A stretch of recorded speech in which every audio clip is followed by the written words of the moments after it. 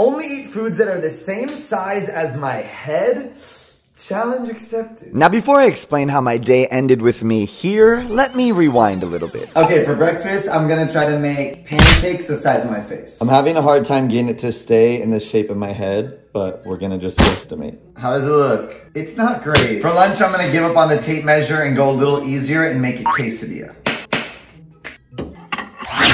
I feel like it's a little too big. As I was shaving my quesadilla to fit the size of my face, I realized it was probably time to turn to a professional. So I reached out to the most talented bakery in the world and asked for their help to make my face edible, even though they did already have a cookie that looked exactly like me. Attempting to learn how these incredible artists make these cookies was truly one of the most humbling experiences of my entire life. By the time I was done, I could feel Picasso rolling in his grave, but I was delicious.